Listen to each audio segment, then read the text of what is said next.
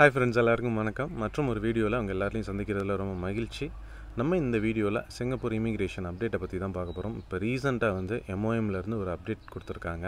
So சிங்கப்பூருக்கு யாரெல்லாம் நம்ம வேலை தேடுறோமோ எல்லாருக்குமே வந்து இது ஒரு பின்னடைவு அப்படின்னு தான் சொல்லணும். ஸோ பின்னடைவுன்ற சென்ஸ் நான் என்ன சொல்ல வரேன் அப்படின்னா, நம்ம வந்து வேலை தேடும்போது சில ஆல்ரெடி பல தடங்கல்கள் பல ஃபேக்டர்ஸ்னால நம்மளுடைய வேலை தேடுறதுக்கான முயற்சிகள் வந்து ஏதாவது ஒரு விஷயத்தினால கொஞ்சம் எங்கேயோ ஒரு பாயிண்டில் வந்து ஒரு முட்டுக்கட்டை மாதிரி போயிட்டே இருக்கும். ஸோ அந்த மாதிரி தான் இதுவும் ஒரு விஷயம். என்ன அப்படின்னு பார்த்தீங்கன்னா, சிங்கப்பூரில் உள்ள கம்பெனிஸ் ஃபாரினரை ரெக்ரூட் பண்ணுறதுல அதிகமாக இன்ட்ரெஸ்ட் காமிச்சாங்கன்ற பட்சத்தில் அந்த கம்பெனிஸ்க்கு 2 years வரைக்கும் எந்த ஒர்க்கரையும் ஃபாரின் ஒர்க்கரையும் ரெக்ரூட் பண்ணுறதுக்கான பேன் வந்து அமல்படுத்தப்படும் இந்த மாதத்துலேருந்தே அப்படின்னு சொல்லியிருக்கிறாங்க.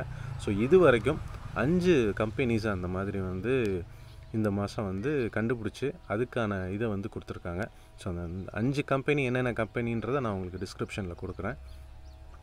ஸோ இது மட்டும் இல்லாமல் பார்த்திங்கன்னா, இந்த நடைமுறை வந்து எதுக்காக எடுத்துருக்கிறதா விளக்கம் கொடுத்துருக்காங்க அப்படின்னா, சிங்கப்பூரில் ஒர்க் பிளேஸ் பேலன்ஸை வந்து மெயின்டைன் பண்ணுன்றதுக்காக MOM வந்து இந்த மாதிரியான ஒரு முடிவு எடுத்திருக்காங்க. என்ன ஒரு காரணம் அப்படின்னு பார்த்தீங்கன்னா, பொதுவாகவே பாஸ்லேயோ எம்ப்ளாய்மெண்ட் பாஸ்லேயோ வந்து நம்ம ஒரு ஃபாரினரை ரெக்ரூட் பண்ணுறாங்க அப்படின்ற பட்சத்தில் அவங்க வந்து முறையாக இப்போ பாஸ்ன்னு எடுத்துக்கிட்டிங்கன்னா, அவங்க வந்து ஒரு 6 சிங்கப்பூரியனுக்கு வேலை கொடுத்து அதுக்கப்புறம் தான் ஒரு ஃபாரினரை வந்து அவங்க பாஸில் வந்து ரெக்ரூட் பண்ண முடியும். EPன்ற பட்சத்தில் கோட்டா சிஸ்டம் எதுவும் இல்லை. பட் கம்பெனி வந்து சில ஸ்டாண்டர்ட்ஸ் வந்து வச்சுருக்குறாங்க MOMலேருந்து. ஸோ அதை வந்து அவங்க கம்ப்ளை பண்ணணும்.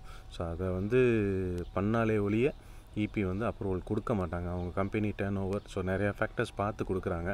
ஸோ பாஸாக இருந்தாலும் EPயாக இருந்தாலும் சின்ன கம்பெனிஸாக இருக்கிற வரைக்கும் பிரச்சனை இல்லை. ஒரு குறிப்பிட்ட கேண்டிடேட்ஸ்க்கு மேலே ஒர்க்கர்ஸ்க்கு லெவலுக்கு மேலே ஒரு உதாரணத்துக்கு பார்த்துக்கிட்டிங்கன்னா, ஒரு 10 பேருக்கு மேலே வேலை பார்த்தாங்கனாலே சரி, ஒரு பாஸில் ஒரு ஆளை வந்து ரெக்ரூட் பண்ணணும் ஒரு கம்பெனி அப்படின்ற பட்சத்தில் அவங்க வந்து கவர்மெண்ட்டுடைய வெப்சைட்டில் வந்து வேலைக்கான அந்த அட்வர்டைஸ்மெண்ட்டை வந்து கொடுக்கணும். ஸோ கொடுத்து ஒரு குறிப்பிட்ட நாள் வெயிட் பண்ணி யாருமே சிங்கப்பூரியன் அப்ளை பண்ணலை அப்படின்ற பட்சத்தில் தான் அவங்க வந்து ஃபாரினரை ரெக்ரூட் பண்ண முடியும். ஸோ இதுதான் வந்து பாஸுக்கும் எம்ப்ளாய்மெண்ட் பாஸுக்குமான ப்ரொசீஜர். சரிங்களா? ஸோ இதில் 10 ஒர்க்கருக்கு கீழே வேலை பார்க்குற கம்பெனிக்கு வந்து இந்த இதிலேருந்து விலக்கு கொடுத்துருக்காங்க. ஸோ அவங்க வந்து இதில் வந்து எக்ஸ்க்ளூட் ஆகிடுவாங்க. ஸோ 10 பேருக்கு மேலே அப்படின்ற பட்சத்துலேயே எல்லா கம்பெனிஸும் வந்து கட்டாயமாக வந்து அவங்க அட்வர்டைஸ்மெண்ட் கொடுத்து அந்த ப்ரொசீஜர் அவங்க கொடுத்துருக்க ஸ்டாண்டர்ட்ஸை ஃபாலோ பண்ணி தான் ரெக்ரூட் பண்ணணும். ஸோ அப்படி பண்ணாமல் சில கம்பெனிஸ் வந்து டிரெக்டாக ஃபாரினர்ஸோடைய ரெக்ரூட்மெண்ட்டை வந்து அதிகமாகவும் சிங்கப்பூரினுடைய ரெக்ரூட்மெண்ட்டை வந்து கம்மியாகவும் வச்சுருப்பாங்க.